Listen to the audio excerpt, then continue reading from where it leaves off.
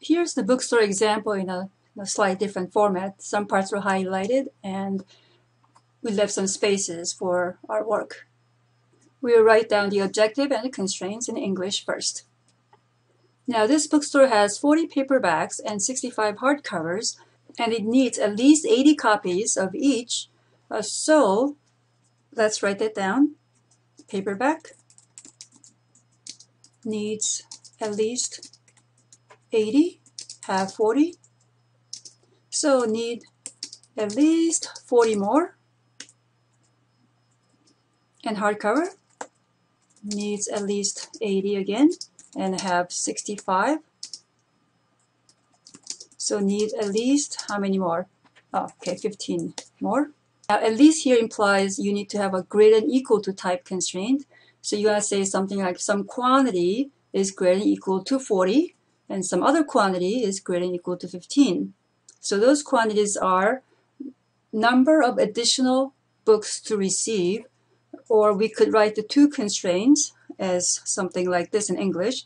Number of additional paperbacks should be greater than equal to 40, and number of additional hardcovers must be greater than equal to 15.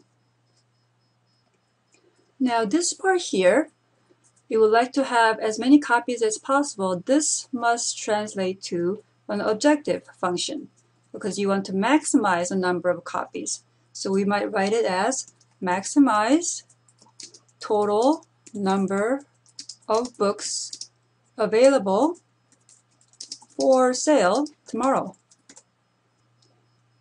Here it says the warehouse could deliver up to 10 boxes of books for sale tomorrow.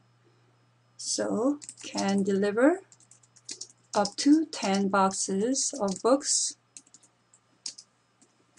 That must mean total number of boxes to deliver must be up to, so that's less than or equal to 10.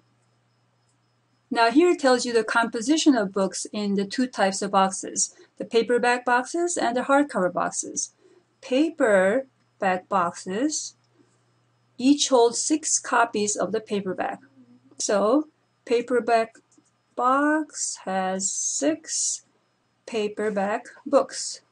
Now the hardcover boxes, strangely enough, have both hardcovers and paperbacks.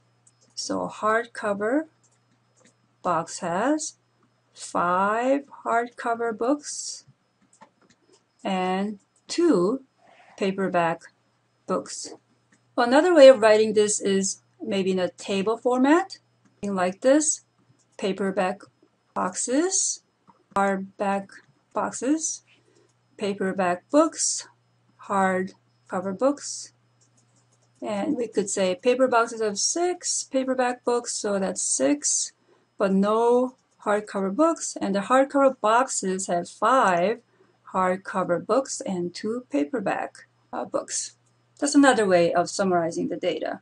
Now here it says the warehouse has only 7 hardcover boxes it can ship. So there's a limit to the number of hardcover boxes that could be shipped. So we might say number of hardcover boxes must be less than or equal to 7. The last line is the decision question. What should the warehouse ship in order to best address the store's needs? The next step is write down the decision variables. Remember, the decision variables are the quantities that you could control that influence the objective and the constraints. The decision variables are what the question is asking for. What should the warehouse ship in order to best address the store's needs?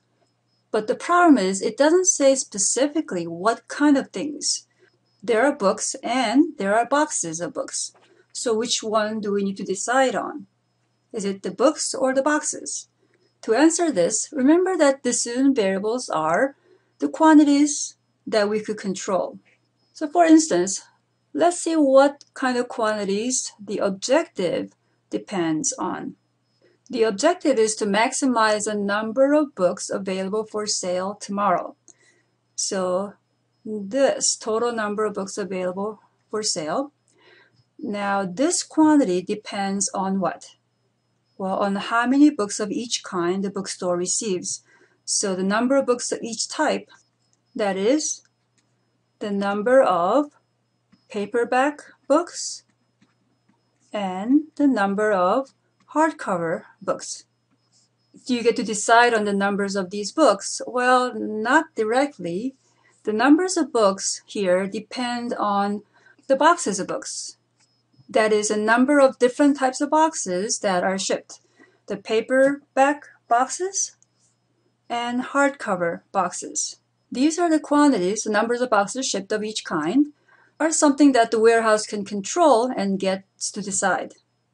So these are going to be our decision variables. So we could say let P equal to number of paperback boxes shipped and H equal to number of hardcover boxes shipped. Now that we have identified and given names to our decision variables, we could write down the objective and the constraints in terms of these decision variables. As you know, the mathematical expressions here will be linear, which means it'll be in the form of coefficient times a variable plus coefficient times a variable, and so forth. It's helpful to use a coefficient rule, which says to translate a quantity into the mathematical expression, we could figure out the coefficient for each variable as follows. For a variable, say x, ask by how much will the quantity, like the objective or the left-hand side of the constraint, increase if x is increased by 1 unit while the other variables remain unchanged. The answer to this question is the coefficient of x. So that is increase in the quantity from 1 unit increase in the x value. You could also think of the coefficient as a contribution to this quantity from 1 unit of x. Let's see how we will apply it here. Remember, for the objective, we have maximized the total number of books available for sale tomorrow. So let's try to write this down in terms of P and H. The total number of books available will be number that's already there plus the number that it will be shipped. So remember, there were 40 paperbacks available and 65 hardcover books already at the store. So total number will be 40 plus 65 plus the total additional books. So that would be 105 books plus total additional number of books. So it would be some coefficient times P plus another coefficient times H.